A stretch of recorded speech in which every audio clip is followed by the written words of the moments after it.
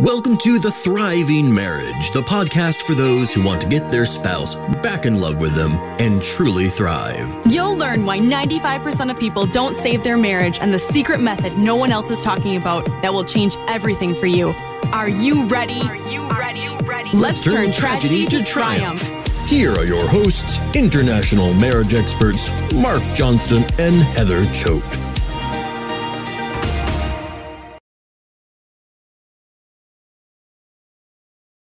Typically, I am running this with my business partner, Heather Choate, but Heather had to duck out today. So I'm going to be running this podcast on my own. So what we want, the topic of today, what I wanted to talk with all of you about is, it's the signs that their story is changing, signs that your spouse may be reconsidering things and maybe coming back to you. I know I think we had actually posted this topic some time ago, but as things have come up, we've had to change our schedule around a little bit here. But before we get into that topic right here, I want to get into the client win of the week. So the client win of the week is, as always, we do change the names of people who are posting this, and so in this case, this is the win for Chris. And Chris was talking about how he hasn't been posting in a while, but he had some big wins. He was close to giving up. He said, then one day happened. She asked if we could go see a movie together, just the two of us. It was fun, but a little awkward. A little awkward how to be around her on a date. So we started spending more time together and doing more with the girls. A few weeks later, she asked if she could move home. And I was completely surprised. It was slow going. She still slept in another room for a couple weeks, but she's back to sleeping in our bed again. And we're making huge strides. She finally agreed to go to church with the family again. We have gone together the last 2 weekends. This morning when I left the house, we kissed goodbye and told her I loved her, and she said, I love you too. This is something I never thought would happen again. Don't lose faith. Work the program, work on yourself, and use the tools to build all your relationships. I have better relationships with my daughters now as well. It works. I will keep working the program. And I still have a long way to go, but I couldn't be happier. Hi there. I'm seeing some people are popping in. So this, like I said, this was a win from Chris. And of course, name changed, and Chris was losing hope. Things were really difficult. And then at one point, his wife started coming around a little bit more. And this is what we wanted to talk about. This is why we like sharing some of these wins here, is because oftentimes they do apply to the topic at hand. So like I said, the topic this week is exactly that. Like, how can you actually tell what, if your spouse is reconsidering, if they're maybe starting to look at things a little bit differently and they are considering coming back. So before we get into that specifically, I want to just clarify this topic just a little bit, in terms of like what is going on. What do I mean when we talk about things like changing their story? So within all of this, you'll hear Heather or I talk about changing the narrative, changing the story a little bit. And when we are talking about this, we're specifically talking about how a narrative is about the relationship is the general description of you as a partner and the reasons for the state of the relationship. So this would be something like, I'm leaving the relationship because it's terrible and my husband or my wife is a horrible person. That would be like this narrative or this story. Or it might be that we are just not in love anymore and there's nothing that can be done about this and my spouse just doesn't make me happy. Hi there. People are saying hi over in the chat there. So the narrative that we see on all this, the narratives are indications of more deeply held thoughts or beliefs. This is an important thing to keep in mind, because you might hear complaints, you might hear descriptions of the relationship, but it really is a big window into a little bit more what's going on. So you might, you might hear some of these descriptions of your relationship where they're saying, okay, we're just not in love anymore. But that statement in and of itself says so much about the relationship. Like, we're not in love anymore could mean, I've been thinking about this for a long time, and I've lost hope that I can make any changes here. I've tried to make us happier. I couldn't make this work. Like, do you hear how there's so much left unsaid with these sort of statements? And a lot of times these stories present roadblocks toward repairing a relationship. And in many cases, you all are seeing these sort of things. So some other common narratives that I see a lot. Like, one is, there's nothing that can be done to fix our marriage. Or two, I fell out of love, and there's, it's a variation of first. I fell out of love, and there's nothing that can be done about it. Almost like saying, like, there's nothing that can be done to change feelings. Or the grass is greener outside. Like, I would be happier if I just left. Or there's no reason to work on the marriage anymore. Now, I'm seeing people say hi here, and honestly, this platform that I'm running it on, all it says is Facebook users. Yeah, it just says Facebook user. It doesn't say who's making comments. I'm running this on an app called Be Live. So all I see is a bunch of people saying hi, Mark. So, like I said, these are some common narratives, and it really indicates a lot going on. Whether that, a simple statement like "there's nothing that can be done to fix our marriage" is really giving a window to those beliefs about hope, or the kind of beliefs about someone's ability to make a change in their own personal life. They're like having an internal locus of control, like a sense that they can control their own destiny. I'm going to point out, I admit these narratives are typically very difficult to change. Hi, Joey. These narratives are typically very difficult to change, but they can be changed with consistent efforts, applying the right principles. And that's a lot of what we here with High Thrive Coaching try to help you out with, is how, what kind of principles need to be applied here so that you can be much more consistent. And I'm seeing here some of the comments like, I miss my wife so bad. And, here you are wondering just what you can do about this. Well, I mean, of course, this video by itself, this live stream by itself isn't going to solve everything. I recommend, if this is the first one that you've joined in here, please go and look at some of our other podcasts, or possibly join one of our programs to get access to more of the videos. In this case, though, like I said, some of these narratives can be changed with a lot of consistent effort. I think a lot of times, especially when this is like the major roadblock, in many cases it is, there needs to be a fair amount of acceptance for your partner's feelings, where they have overcorrected with their behavior. They've gone to some unhealthy or relationship-ending behavior. A lot of times we hear some of these narratives like, it's hopeless, I'm done, there's nothing that can be done anymore, I don't love you anymore.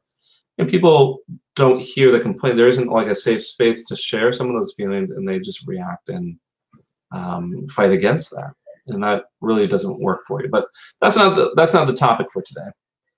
Not the topic for today. We can talk about that another time in terms of like, what do we do with some of these statements. But today I wanted to talk, like I said earlier on, the topic for today was, how do you know when things are turning around?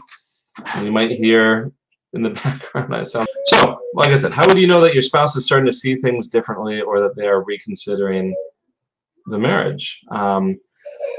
Some things that I see quite often, just like in the example of with Chris that I was mentioning earlier, is where you start seeing a little bit more lingering around, or spending more time around you, or maybe inviting you out to more encounters.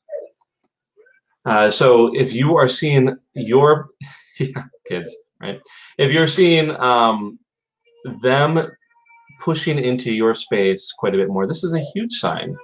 Like in Chris's example, his wife was actually inviting him out to go see a movie just to hang out together. You know, what this indicates is there's a sense of calm or ease between the two of you. It can also indicate like an interest about you in particular. And this is why I'm pointing this out. And this is really especially important if previously the complaints were about tension or fights or arguments or the lack of connection. And okay, so I'm seeing like some comments here, like you're saying, I've been working on this for over a year. And honestly, sometimes it does take a lot of consistency. But if you have been working on, like I did say, hey, this is going to take some time. If you have been working for over a year on some things like this, like one of the users is pointing out, it may mean that you need to shift some tactics or take a look at this a little bit differently. If, like I said, I can't see the usernames here, but if you're one of our clients, please reach out to me, you know, in one of our other services, and we can take a closer look at things. Another indicator that they are reconsidering the relationship. Maybe they are expressing doubt or remorse or fear concerning their reasons for leaving. So things like that. This is if they are expressing a lot of doubt. You know, this is showing that they're examining the situation a little bit more closely and recognizing that they could possibly have been wrong. This is them starting to look at this and say, okay, am I really doing everything I can? If you are seeing someone who's very determined to leave, you're not going to hear those questions. You're not going to hear the remorse. They're going to say, this is a really great decision, that I'm all for this. I'm heading out. So these sort of things where there's a lot of doubt or remorse are huge in terms of indicators that they are starting to shift their perspective a little bit more. Another indicator here is that if they are talking about future with you, even if it's in passing, like if they're saying, you know, if we get back together, or when we get back together, or, you know, I might consider getting back together if something different were happening here. If they're discussing other plans, like with you, if they're talking about, hey, it would be really fun to, you know, all be together on a vacation here over the summer, or to all get together to, you know, as a family to go do our trip to the beach or to Europe or to wherever it may be. These sort of things here, this indicates that they're examining their future and see you as part of it. If they are really gung-ho, they're really adamant about leaving, they're not going to be really making those future plans with you. They're not going to really include you in those plans because they're going to see you as not a part of their future. It's a great sign that they still want you in their life or are not willing to give you up quite yet. And any mention of these signs, these are great opportunities to kind of talk about some of this, about some of their thoughts, some of their feelings, some of their concerns. Another big indicator here is if their attitude towards you or others has become more positive and respectful.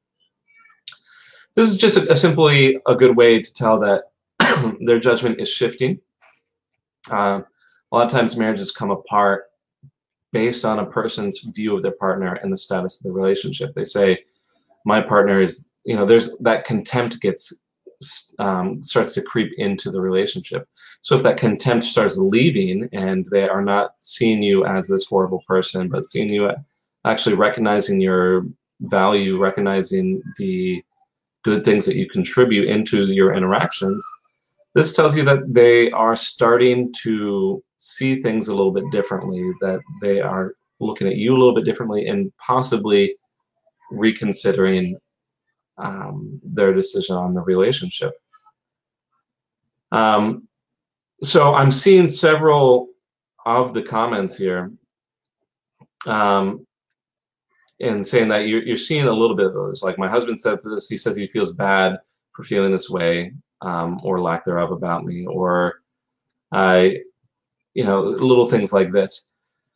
Like I said, if you are seeing these indications, some of these indicators that things are turning around, this is something that you need to capitalize on. You need to take a good look at this and ask questions. Say, okay, I've noticed that this is going on. Hey, I noticed that we seem to be really enjoying our time together. Even if you're just calling attention to what's going on, I think this is a good thing to reinforce a new story.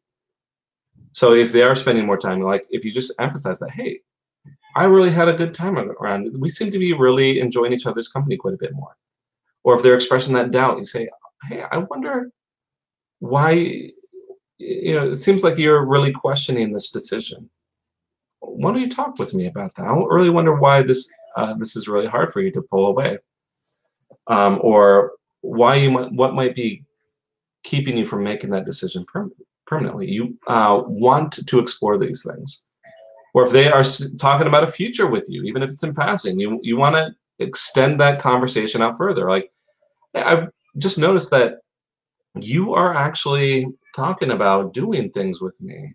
When previously it's been really hard to be together. I'm not that I'm complaining, but I wonder what's different between us. You're emphasizing that shift, the more positive thoughts, the more positive view. So another person is asking, well, what if they're not leaving and they just don't want to work on the marriage?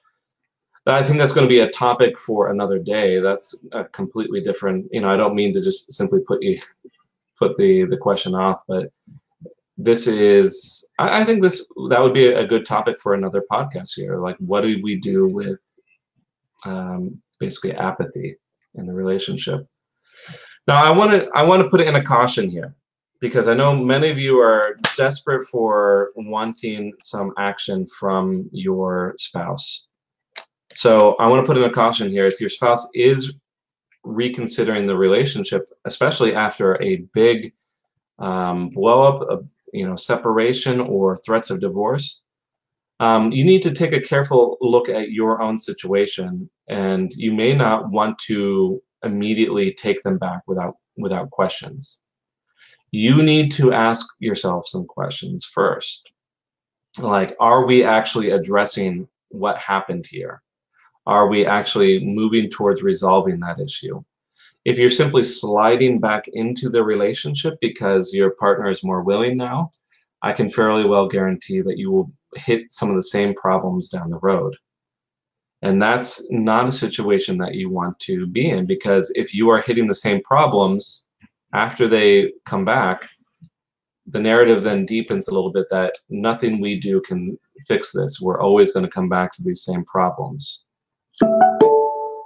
So there are lots of things that you should be looking out for. And certainly the list that I gave is not an exhaustive list. And if you are even have an inkling that your spouse is reconsidering working on the relationship or coming back, make sure that if you take away nothing else, make sure that you are capitalizing on that, being curious, asking questions, and emphasizing some of these newer, more healthy thoughts. All right. The podcast here with when I don't have Heather around, they tend to be a little bit more straightforward, to the point, a little bit shorter. So we are going to go on to our marriage mythbuster for today. The marriage mythbuster is that passion always fades with time.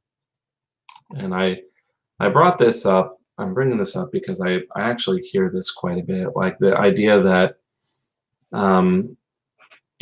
it's inevitable that couples will grow apart, that you might just have to deal with that and deal with a lack of connection. I remember very, very vividly being on a family reunion, vacation, get together when I was first married. I was probably less than a year married, maybe a couple years in at most. And my wife was sitting on my lap, and we were just kind of snuggling up there. And a family member came up and said, hey, you know what, you guys are really cute looking, that's all nice, but you should enjoy this while it lasts, because it doesn't last forever. doesn't last forever. He says, eventually couples, they get into more of a working relationship. And I remember looking at my wife and I was thinking, I don't think that needs to be the case. And started to ask myself, it's just simply stuck out because I honestly, like right in that moment, I was so in love with my wife, and I still am. I still get excited at the prospect of seeing my wife later, even today. I know I'm going to go see my wife later. After I'm done working, we're going to spend some time together like we always do. I'm still excited about this. And I was thinking, okay, is this a unique situation? Am I just or do we have this unique relationship that as I started looking into this, of course that's not the case. I remember reading as I was looking into this, some studies of infatuation or just excitement in seeing partners, and they started scanning the brains for people who are in love in new relationships, and mapping what parts of the brain would light up when they would see pictures of their significant other. They also took the same sort of scans. They said to couples who had been together 30 plus years, and they'd show a picture of their partner while they're getting the brain scan, and there are many couples that still had those same parts of the brain light up because they were, the thought of their significant other really excited them. It really made them want to go see their partner and have those feelings of love. So, and maybe this is once again a topic for another time, but I was thinking, okay, well, what actually is the difference then there? What happens with those couples that grow apart and do not have those same feelings of love? And what happens with those couples who actually do maintain the infatuation and limerence? And I think this goes back to just some of our basic principles that we teach here with High Thrive Coaching. I think a big piece of this here is that, I know that in my own marriage, my wife Jen and I, we have a lot of acceptance for the not so pretty parts of our lives, of our relationship. We take a look at that and we say, okay, we have acceptance for the efforts that we're each putting into this, the struggles that we both have. And beyond just simply acceptance of those not so pretty parts, we have a habit of emphasizing the really important things that we each bring, that we do bring to the marriage. And I think even that by itself is what really keeps my wife Jen and I happily in love. And as I started, I was looking at some videos on this and trying to figure out, okay, is there a common theme? I would look at videos of old couples who've been together for a long time. I asked some questions of my parents who've been married for over 50 years over the weekend when I saw them. And,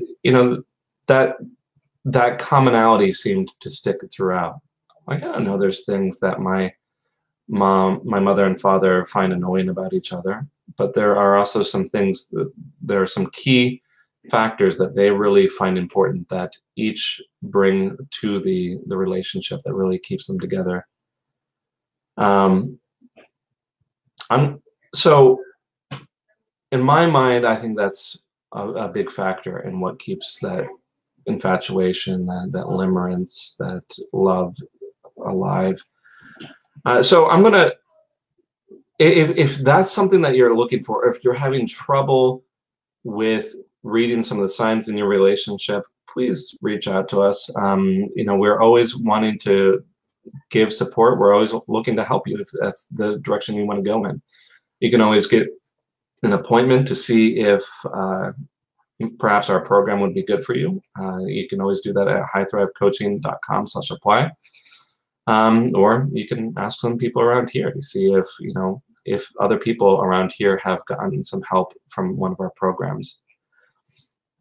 So I'm just going to address maybe a few of these comments here really quick. So I'm seeing someone talking about how we have more passion now, but he has the other woman. Am I silly allowing physical contact? And I think that, just to answer a few of these questions, in that case, there does absolutely, you guys are not actually talking about the problems at hand. Essentially, you are going into that caution statement that I made, where you may be sliding back into the relationship, but not really addressing what maybe drove you apart in the first place. So if this, like I said, I'm having trouble seeing the names. Certainly I would like to talk about this with you if you're one of our clients. Otherwise, I do suggest that you get some professional help with this, but there does need to be some boundaries and some clear communication with your spouse in terms of what is or is not acceptable.